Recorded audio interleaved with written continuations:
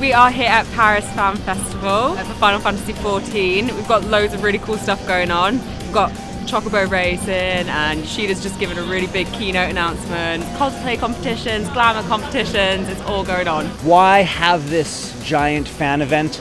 It's because we have such a great community, and whether you're from Japan or America or Europe or South America, people can come together in this world, Eorzea, and have lots of fun. The thing that makes the game popular, at least for me, is the community and all the progress you can do throughout the game. There's no other game that looks as good, and I think that attracts a lot of players. It also has like a system that supports new players and helps veteran players to support the new ones. Ik speel het zelf nu net ongeveer 2 maanden en een van de eerste dingen die me opviel is dat de community heel erg vriendelijk is. Dus iedereen helpt elkaar, ook al bij een nieuw... If you have something going on in your life, it's really nice to like come home, sit on your chair and play Final Fantasy for a few hours and just go into that other world, you know? I honestly think like I live a different life in the game than I do outside. What is your favourite character?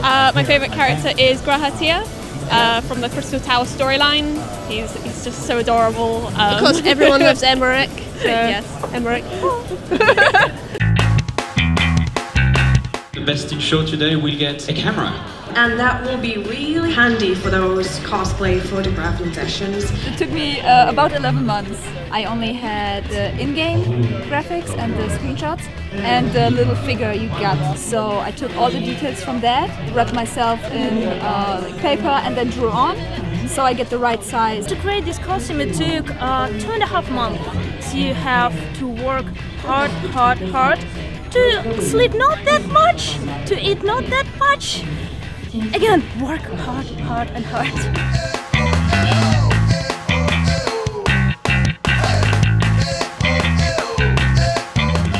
Number 1.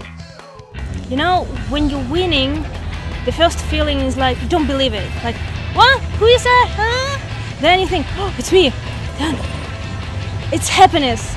And still I don't believe it. It's like, someone, please poke me, is it real?